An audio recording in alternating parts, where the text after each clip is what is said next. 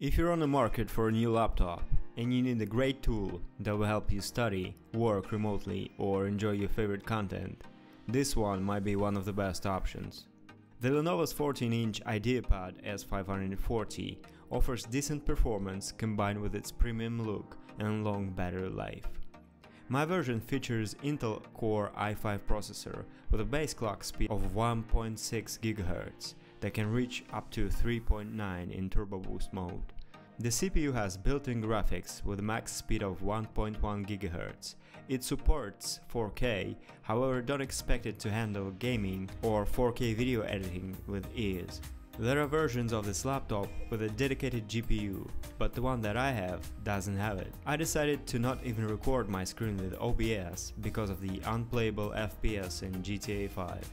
I put everything on low and still, even with a 720p resolution, I couldn't get more than 15 FPS on average. When it comes to video editing, this laptop's performance is only gonna be enough for 1080p projects. Anything higher than that and you immediately see heavy stuttering and long render times. I usually edit my projects in DaVinci Resolve, and I couldn't get smooth playback with 4K 60 videos from my iPhone, no matter what I tried. Even with optimized media and a quarter resolution playback, you won't get more than a couple of seconds of smooth video playback on your timeline. Next, storage. This laptop has 512 gigs of SSD on board, with good read and write speed. No complaints here. But where this laptop actually shines is its design and the screen. It boasts diamond-cut aluminum chassis and a 14-inch 1080p IPS display with good color reproduction. It's very light, only 1.5 kilos, and thin as well. But it doesn't compromise on ports though.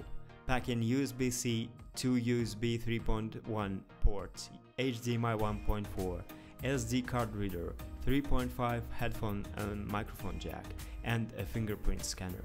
The manufacturer promises of up to 12 hours of battery life, but in my personal experience, only editing documents and browsing the web, the most that I managed to get was about 7 hours on a single charge. However, I do keep my screen brightness at 100% at all times. All in all, I would say that this is a really good laptop for its price. It has everything you need in terms of entertainment and productivity.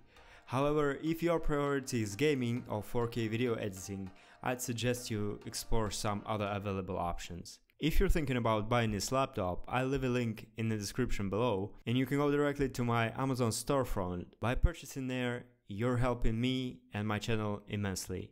Thank you. This has been Maximilian. Take care.